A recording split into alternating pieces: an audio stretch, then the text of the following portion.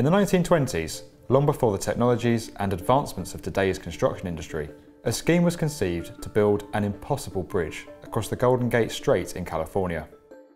Today, that structure remains one of the world's most famous landmarks. But to truly appreciate the magnitude of this achievement, you need to understand the bridge's story.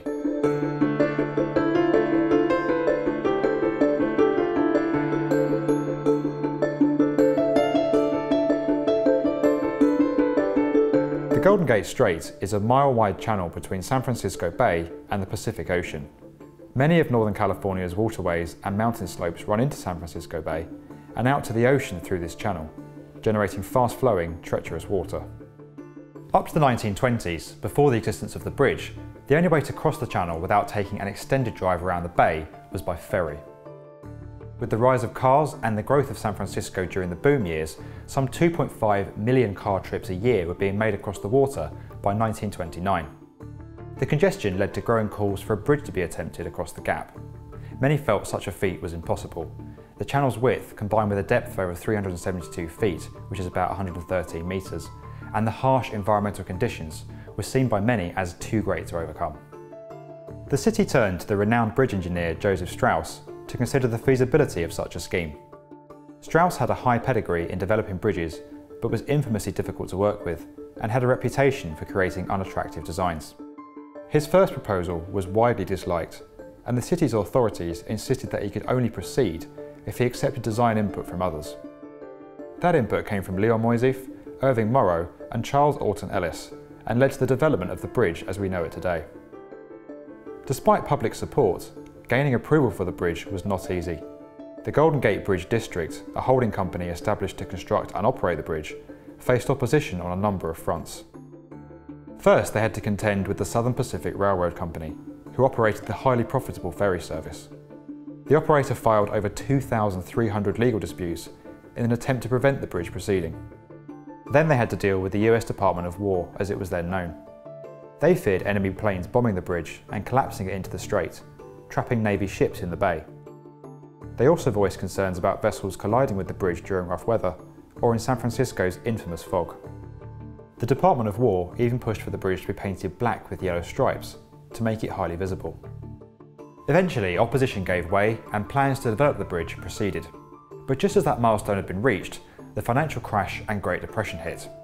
Government funding evaporated and the bridge's future looked very uncertain. Determined to boost their economy with all the benefits that the bridge could bring, the city's authorities took matters into their own hands. To secure funding, they proposed a bond measure secured against the properties of their citizens in San Francisco and the counties north of the bay. In a remarkable step, this decision was put to a referendum, and those Californians decided to proceed with the bond, despite the widespread concerns about the bridge's feasibility. The bridge's $35 million cost and associated finance fees were only paid off in 1971. This historic vote, combined with an initial $5 million credit line from the founder of the Bank of America, enabled construction works to commence. For all the struggle that had gone in up to this point, the hardest days still lay ahead. Construction began in January 1933 with the erection of the bridge's towers.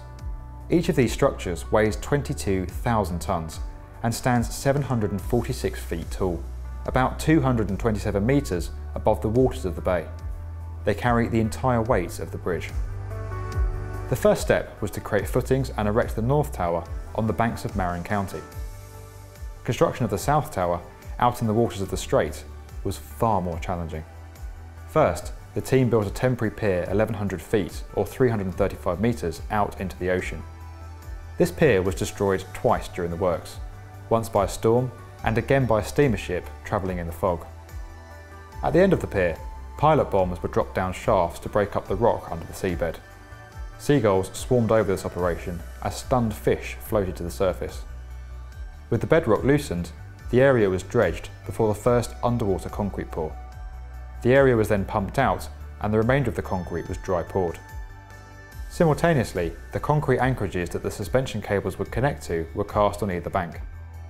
The scale of concrete being poured across the bridge site led to an on-site mixing plant being established.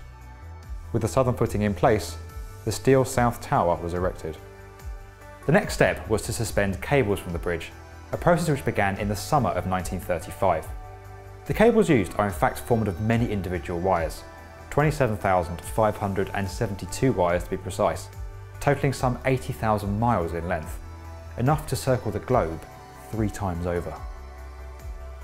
With shipping lanes closed, the first wires were dragged across the bay by a Coast Guard vessel and lifted by crane into the 150-ton curved cable cradles on top of each tower. A mid-span working platform was then slid across. With this successfully achieved, the painstaking process of bundling and draping strands of wire back and forth across the bridge began. Those at the top of the towers worked for months in 45-mile-per-hour winds, 746 feet above the water.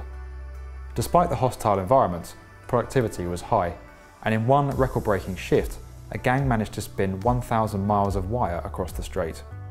As each wire crossed, they were tightened at their opposing end, eventually forming the bridge's 2 main cables, each 3 feet wide in diameter. Wooden pallets were then hung beneath the cables, creating a catwalk for workers to weave, compact and bond the wires before painting them to create a watertight seal. With the main cables in place, smaller vertical cables were dropped down towards the water.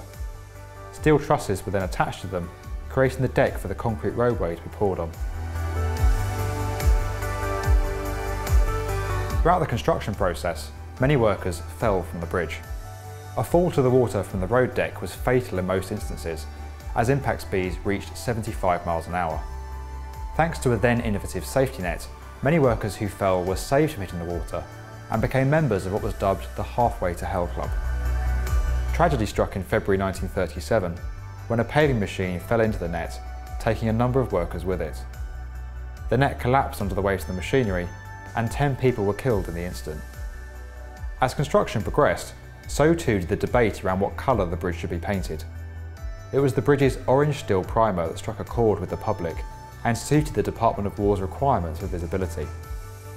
This shade is actually known as International Orange, a standout tone that is also used on NASA astronauts and American footballs. Just 4 years after construction work started, and with 600,000 steel rivets in place, the bridge was complete. It opened on the 27th of May 1937 with a pedestrian walkover day. Cars followed 24 hours later. Traffic was stopped and the walkover day repeated for the bridge's 50th anniversary in 1987. However, serious overcrowding occurred and the bridge deflected by 10 feet, flattening out under the weight of the crowd. This extremely dangerous incident has led officials to commemorate anniversaries in different ways ever since. The bridge has been a huge cultural and economic success since its completion. Over 2 billion cars have now crossed the deck, and the Golden Gate has gone on to become an American icon synonymous with the city of San Francisco. Such status has led to increased security, particularly in the post-9/11 era. Steps have also been taken to better protect the bridge from seismic activity, especially as technology and research in this area has moved on from 1930s understanding. The bridge sits between the San Andreas and Hayward fault lines and is at risk of high magnitude quakes. Energy dissipating devices have been subtly retrofitted, and the towers supporting the approach ramps have been completely replaced. Maintenance of the bridge is an ongoing task and falls to a team of 110 full-time personnel who look after every aspect. In maintenance terms, the bridge is very similar to an offshore oil platform. It must contend with ocean climates and the onslaught of the elements this entails. Repainting is done by specific areas based on corrosion monitoring, whilst an on-site steel fabrication shop is able to create replacement components. Larger scale refits have taken place, including a complete replacement of the suspension ropes in the 1970s and a new lighter steel road deck in the 80s. Now 80 years old, the bridge remains one of the single most important elements of US road infrastructure, a key piece of cultural and construction heritage and an iconic symbol of what human engineers are truly capable of. If you enjoyed this video and would like to get more from the definitive video channel for construction, subscribe to the B1M.